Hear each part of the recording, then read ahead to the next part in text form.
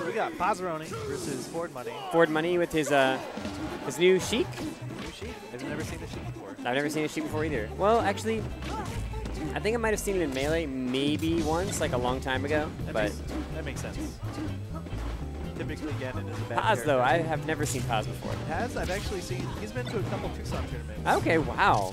Yeah. I wonder if he's like from out there or if he just likes traveling or. Ooh. I assume that he just doesn't come all the time, but I don't know if he's actually from Phoenix. You never know. It was really nice spacing. He knew exactly like where Fox in that angle would end up.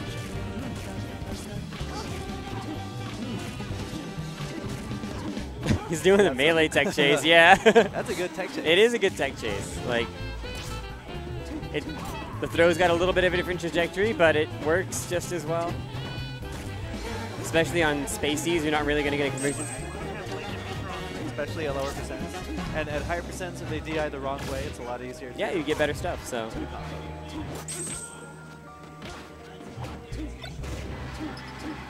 Ford Money making this look real clean. To be fair, one thing that I'm not seeing from the Fox is I'd like to see more is a lot more, just hold the C-stick down. Because with Sheik, if you're under 40%, every aerial will just like push you just a little bit if you're crouch cancel. Needle was good. Oh, I got tagged. And those will reveal a lot of openings. It's There we go. kind of annoying to hold C-stick down in PM, since you actually do an attack. Even if you're dashing, it doesn't do that in melee. Okay. But you can usually buffer it if you do like an aerial C-stick down or jab C-stick down. Sounds good.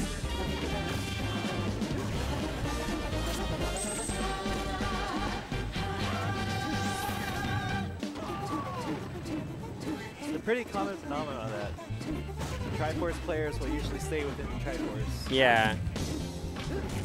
Link Man needs to play Sheik. Ganon needs to play Sheik. Sheik mains usually stay Sheik. Sounds like Sheik's just a good character. No, but what happens when Sheik mains decide they want to play Sonic? Oh, yeah. Speaking from experience, right? Yeah, right. Just need to go a little bit faster. Yeah. Dude, so PM Sheik forward smash is actually super good. It is. It leads to like a free aerial, just like a misty-eyed throw would. The only issue is you have to land a forward smash, which is like not the worst thing in the world. Like low percent, you can usually get it off of up tilt. You can even tech chase with it if you're feeling super ballsy. Like, yes. You know you've got that read, or you know they're going to miss tech. I think grab, if they DI the wrong way. Probably. Especially on fastballers. And the F smash can lead into another grab, which leads into another F smash, which leads into another grab. Ooh, that sound effect was weird. Did you hear that? Yeah, it was kind of lofty enough. Right, Ford making it look easy. It's not every day you see a Fox look that dead. You know what's a move that I really didn't see from that Fox? What's up? Shine. Shine is a little bit nerfed in PM, but it's... Yeah. Okay. Oh my goodness. You know, Bowser? He's Bowser? done some stuff on Fox. Yeah, I've seen Ford's Bowser before.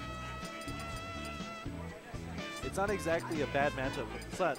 Bowser's typically a bad character in PM. Yeah, of course. Fox isn't one of his worst matchups. He can crouch and just armor through Shine. Very good. Armor through Dare. Like Bowser's down smash will get you out of a lot of situations that like most characters crouch cancel options just wouldn't. The only time I've ever played Ford's Bowser, I was playing it in Melee. We were playing Bowser Zelda just because we felt like being rebels. See, it's pretty good. He definitely knows, like, he's a Ganon main. He knows how to space. The lack of speed's not going to slow him down. Right there, we saw wave dash back fair. Yeah, Ford is like, he's got some of the best spacing of our like AZPM mid-tier players.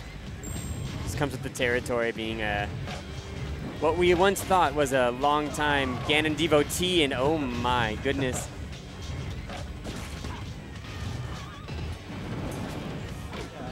Bowser, he's a very scary character. If he messes you up, he'll mess you up good. Yeah, no, platforms exist. That wasn't going to work in any universe.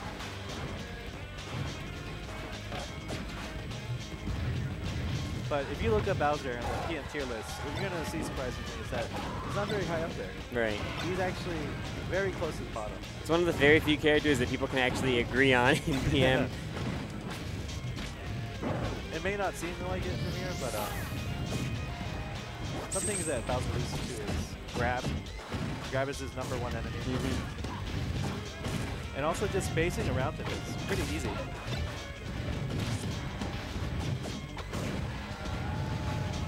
Throwing out those hitboxes.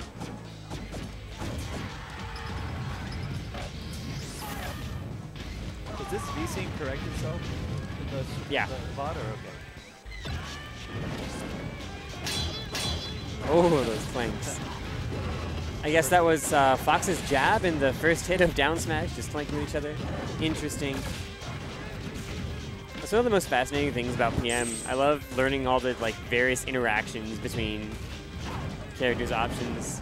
Different moves. So much of it is just still unexplored. Yeah, there's just so many characters. Wow. Oh, dude, if he had gotten that kill basically off of flamethrower and jab, that would have been nuts. That's it. 2-0 for Ford Money. That's it. Pretty sure.